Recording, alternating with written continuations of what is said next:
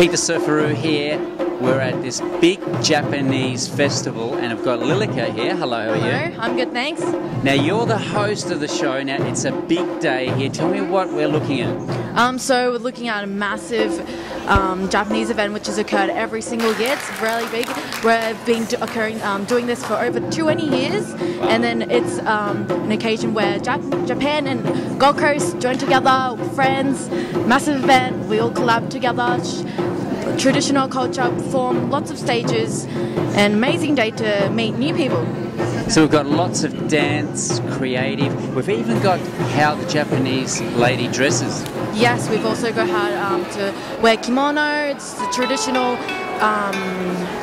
costume,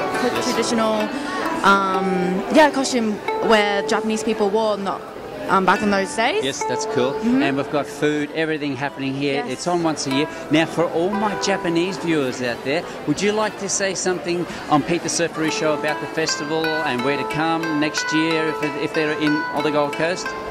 皆さん、来てくれてる方もまだ来てないよって方も来年もまたあるので来てくださいして、ここは大きなイベントでもうすごく楽しいのでぜひ皆さん一緒にエンジョイしましょう。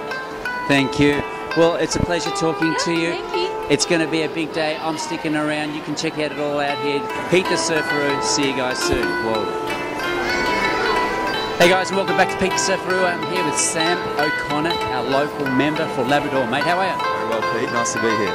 Now, mate, what do you think of this big festival here, the Japanese festival going off each year, getting bigger? This is my second one, and it's just as big as last year, and I'm very happy to be here. Now, mate, tell me a bit about you. You've popped up, you're doing so much for the area, mate. It looks like you're going to get up there and get the big time, mate. Tell us a bit about your background. People are wanting to know about you. Well, I am the very proud representative of Labrador, Bigger Waters, Parkwood and Arundel, which in my opinion is the best part of the Gold Coast. My immediate prior job to Parliament was actually bartender courtesy bus driver at the Labrador Tigers Footy Club, so it's a bit of a step up to be sitting in the Parliament up there, but I've got a very diverse community, very proud multicultural area, and events like this are a big part of that. Mate, well spoken, young, enthusiastic, got the punch, he's going to do it. Pete The Surfaroo, Sam the man, we're out of here. Yeah. Should have done this, Okay, hey, I'm here with Hiro. Hello, how are you? Good, thank you. How are you? Good. Now, we've got this very good Japanese drink, only made in Japan. Tell me a bit about the drink. Okay, so we have it's called Japanese citrus, it's called yuzu. Yes. We produce in Shikoku Island. We would like to promote yuzu in Australia. Good. Yes. Yeah. And I'm going to have a taste now. Look into the camera here, and my people will. Can you say in Japanese to the festival and where you are and what is in this drink? Japanese. In Japanese. Yes. Okay. Hi, everyone. Sorry. 皆さんこんにちは。オーストラリアのゴールドコーストで柚子のプロモーションをやってます。